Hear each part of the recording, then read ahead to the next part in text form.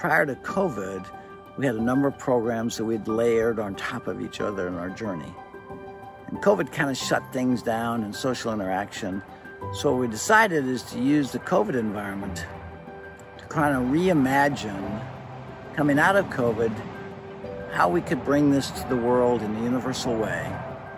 That every corner of the earth, from China to India to South Carolina to Wisconsin, that just part of the things we do every day is make sure that the people we have the privilege of working with in our span of care know that they matter in thoughtful, timely, appropriate ways.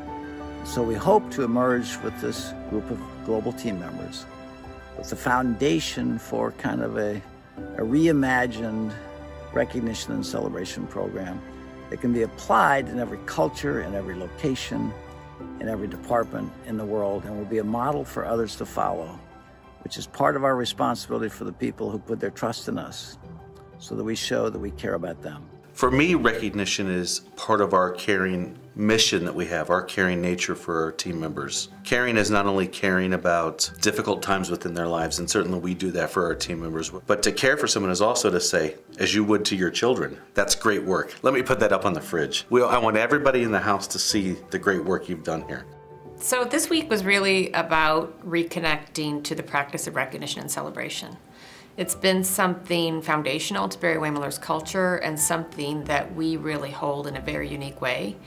I think the biggest difference for us is that we don't see recognition and celebration as a way to get more out of people. So I think for a lot of companies, they talk about doing it, but it's kind of a manipulation and they're looking for some return on investment.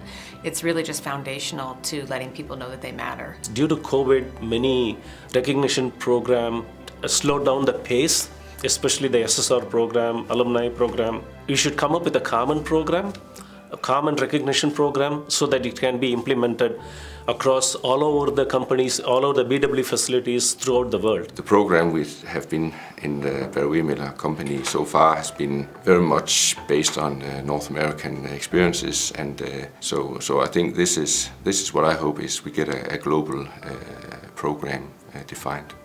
Being here in this event has made me feel the enormity of the responsibility that culture and people development have in safeguarding our culture and its most important pillar of recognition, and showing people we care about them and they do matter. And recognition is a massive pillar of it. We must recognize people every day because that make them feel better, and not only them, but also you.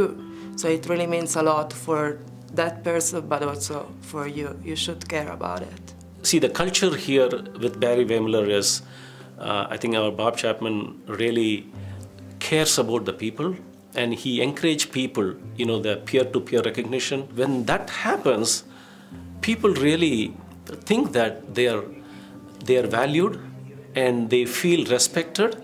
I received some recognition in the past, and I felt speechless because I didn't imagine that I really count like that, that people thought that of me.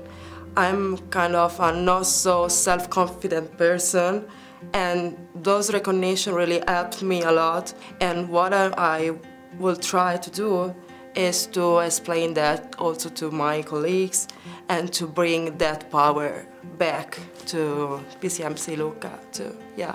That's the type of celebration that we want to have for team members, and really say, we appreciate you, what you do, the way in which you do it, and make sure that we connect that to, it's not just about what you do, but it's about who you are. We're not recreating the wheel. The things that we want to do and move forward with are already in our foundational elements of our culture of recognition. It's just the way that we refresh that, bring it back to light, enhance it, and then communicate it out the path forward. Really for us, we're leaving here with a lot of energy, and so we have to kind of pull the reins back and step back, create a good plan for implementation, and launch in the right way so that we can really make a difference.